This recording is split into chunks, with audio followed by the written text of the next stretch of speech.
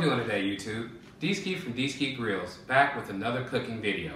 And today, we'll be cooking beef rib roast bone-in.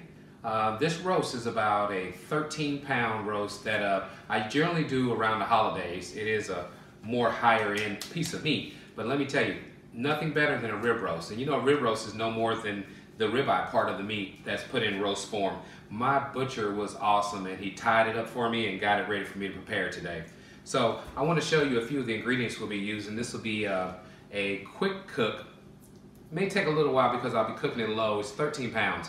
But as far as the prepping of it, that's going to be the easy part. We'll be using some kosher salt, as you can see, some crushed black pepper, 3 different herbs. I'm planning on using the rosemary, planning on using what's Providence.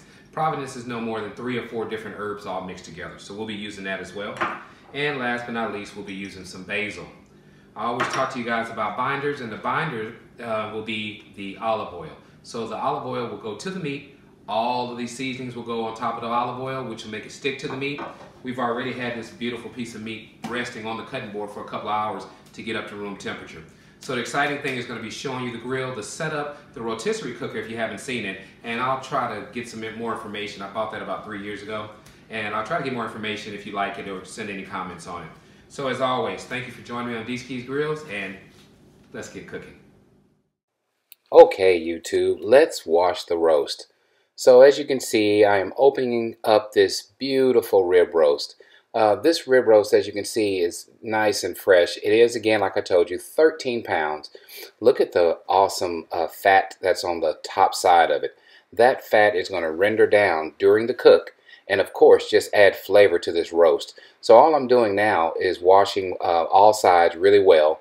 You can see also, this is a 5-bone roast, so it's hearty. It's going to be plenty for everybody and then some. So, hey, this is the washing part. Next, we will start seasoning. Okay, YouTube, let's season the roast. As you can see, I'm adding olive oil to both sides as a binder. Next thing we'll do is add a generous portion of kosher salt. So the kosher salt definitely will soak in during the cook. You want to add plenty of that. Now we're adding plenty of black pepper to both sides. And another thing, so you can't put enough seasoning because it's all going to soak in. Remember, this is a 13-pound roast. So what you see me doing now is adding our 3 different herbs generously on each side as well. So that process I will do on both sides. Then I will stand it up on both sides and do the exact same thing. So as much seasoning as possible to make sure it gets down into that roast. So that's what you see me doing. Next step, we will be plugging this roast with garlic, and that'll be a pretty awesome thing to see. Okay, YouTube, time to plug it with garlic. So as you can see, I've taken fresh garlic and I'm peeling it, and all I'm doing is poking holes into the roast and plugging it or filling it with whole pieces of garlic throughout the entire roast. Again, this is a layer of flavor that throughout the cook, the garlic will soften and it will continue to add more flavor to this wonderful rib roast. Okay, YouTube, let's get this roast on the rotisserie. Now this spit that I have, I bought for my 22.5-inch kettle about 3 years ago. I'll make it a point to put a link in the description on where I bought this. But all I'm doing now is trying to get this in the right spot so it can turn for about 3.5 hours on the grill. We'll go to the grill next and check out my setup. Okay, YouTube, here's the grill setup for today. So what you'll see in the middle is our foil tray that will catch all the drippings from the roast. Those are our char baskets. We'll keep our charcoals in both sides of those. So we'll continue to fill those char baskets throughout this 3.5-hour cook. And all the drippings, again, from the roast will go into the tray along with this awesome gravy mixture that I'm going to show you how to make next. Let's head back into the kitchen. Okay, YouTube, time to prep the gravy mixture.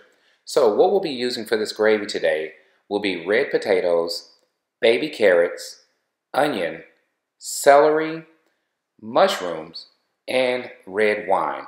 This is a red cooking wine that we'll add as well. So all I'm doing now is quartering I'll quarter the potatoes. We will just throw in our carrots. We will cut up our celery and our onion. Then we'll also add not only the red wine and mushrooms, but we'll add a gravy mixture, and that'll be warm water and flour that I stir up and pour in. This will thicken during the cook and make an awesome gravy. Okay, YouTube, it's time to get cooking. So what you see me doing now is lighting my fire cube. I'm going to do that on both sides. So we're going to let the coals ash over, of course. You see we have the gravy mixture in the middle, so it is just waiting for the roast to sit on top of it and start putting in some of those awesome drippings so our sauce can, or our gravy can thicken up and just be delicious. So what we're going to do after this is get the lid closed. After these things ash over, let it get up to temperature. We'll be shooting for a target temperature of about 325 degrees. When it gets to that temperature, we'll go ahead and throw our roast on and let you see this rotisserie start spinning. Again, this will be an easy cook. The prep is the hardest part of it. Okay, YouTube, our grill has reached the desired temperature of 325 degrees. So what we're going to do now is get our spit into place, put it into the motor which makes the roast spin, and now you will see the roast start turning. There it is. That baby is spinning. It'll start dripping wonderful juices into our gravy on the bottom. And again, this is done now. You can see how beautiful this roast is, and throughout this process, you'll watch it start browning up. So I'm really excited about it. This roast will be awesome. You can see the big plug holes in it. I'm going to put the lid back on, and the next time you see me, we'll be in about an hour when we are checking on this roast again. So see you in about an hour. Okay, YouTube, we are 1 hour into the cook, and let's see how this roast is coming along. Wow, look at that. It is browning up awesomely, as you can see. This roast is going to be really, really good. We do have about 2 hours to go. I did want to check in with you and let you see how it's going, but it's pretty easy and it's taking care of itself. So we'll check back in, see how we're doing again in the next hour. Okay, YouTube, we are 2 hours into the cook. Let's see how this roast is looking. Wow, it is coming along great. Look how awesome it's browning up right now. So, one good thing with this rotisserie that makes it such an awesome tool for low and slow type cooking is the fact that with it rotating like that, it just self-bastes the meat. So you get all the tenderization just from it spinning like that. Now also the drippings, they go into our gravy to give it that awesome roast flavor. And look how tender it is. We're going to close it up and check back in with each other again in hour 3. YouTube, it's 3 hours into the cook, and wow, look at this rib roast. Okay, we're going to check out the gravy next. Let's check out the gravy. Look down there. This gravy is coming along. It's all about the mixture of the red wine and everything else that we put in, our carrots, our gravy that was made, again, with water and flour. Now, as you see the drippings, they're just going in making this special. We'll check back again in a minute. Okay, YouTube, let's check out our internal temperatures. If you can see, I'm over now turning the motor off on the rotisserie, and now we're going to go ahead and stick our thermal pro in and see how this roast is coming along.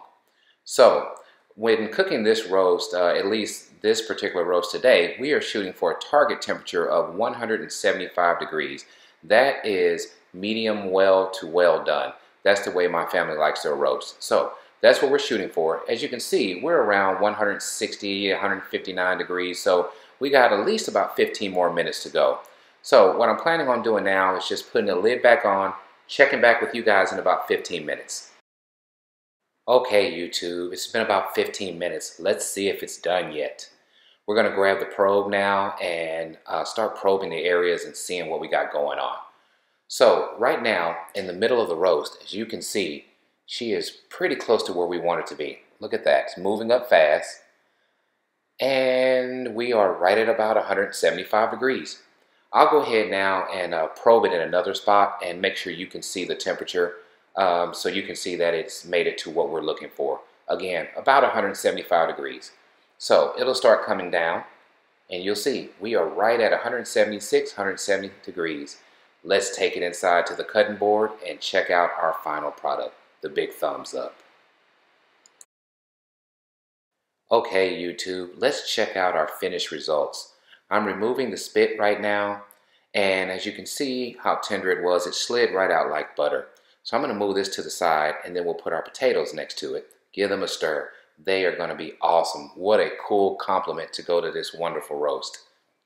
Okay, so what we're going to do next, I want you to check out the roast and look at the drippings coming off of this roast. This thing is so full of flavor and so tender inside. It is unreal. I'm going to stir the potatoes up now. I want you to see I'm going to push so you can see that they are soft. Great job. Last but not least, we're going to cut this roast up. Pay close attention when I push down on the roast with the knife so you can see how juicy and tender this thing is internally. So, nothing else to do now but just cut it up, add it to the gravy, and it's time to serve the family. As always, I want to thank you for joining me here at These Key Grills. If you like what we're doing, please subscribe to my channel. And as always, at These Key Grills, grilling is not a pastime, it's a passion. You enjoy the rest of your day, YouTube. Thanks as always for joining me. I'm going to dunk some of this stuff in and enjoy it.